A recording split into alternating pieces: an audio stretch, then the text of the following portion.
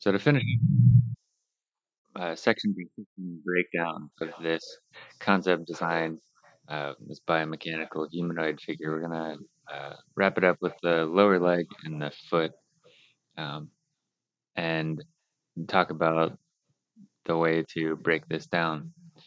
The calf area typically is a cylinder, kind of mixed with a cone.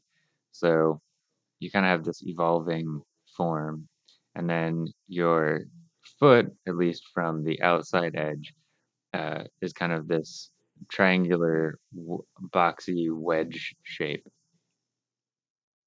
And then on top of that, you can build a little bit of muscular anatomy pretty quick, get the calf muscle in on the back, and go from there. So as we embellish and go into playing around and creating the biomechanical layer on top, remember that this layer has to kind of adhere to and go around and relate to those larger forms that you just created. Um, there's this long bit of piping thing that goes down the outer edge of the um, leg here, and when you do this, you're kind of aware that you're looking down on the foot. So most of the time, it's going to be as if you're looking down on the cylinder, so the arcs kind of will bottom out. And every once in a while, you can wrap lines around these forms, or if there's a flat area, use form following marks to indicate the direction and shift in plane.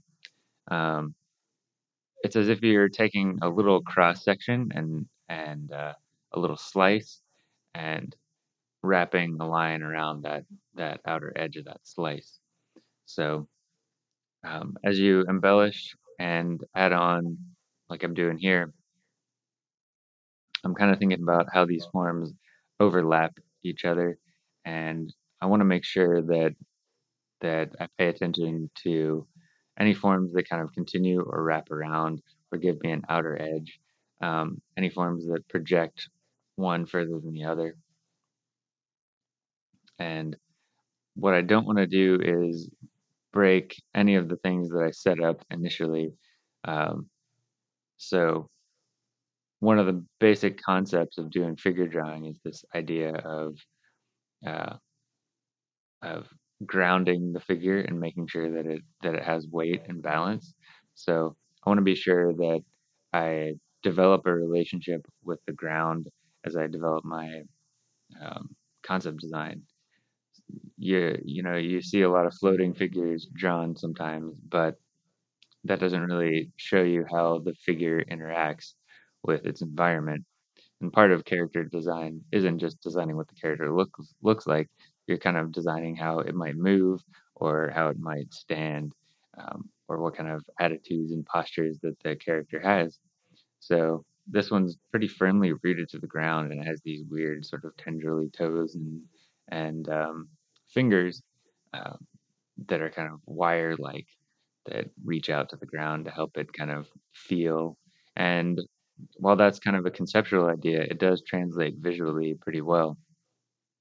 So that's something that we want to be sure to put in as you go through and develop the shadows and cast shadows and shadow cores.